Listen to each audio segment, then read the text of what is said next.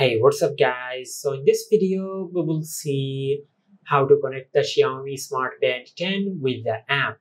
Now to do that, first of all, on your Xiaomi Smart Band 10, just select your language. Now as you can see, this QR code will show on the screen.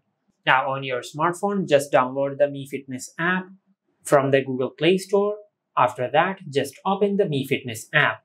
Now in the Mi Fitness app, just go to devices.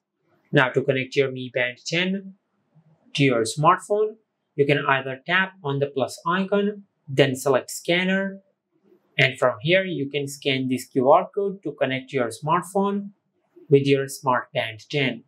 Or you also have the option to tap on add device, and from here, as you can see, it detected our Mi Band 10. Now just tap on the name of the Mi Band 10.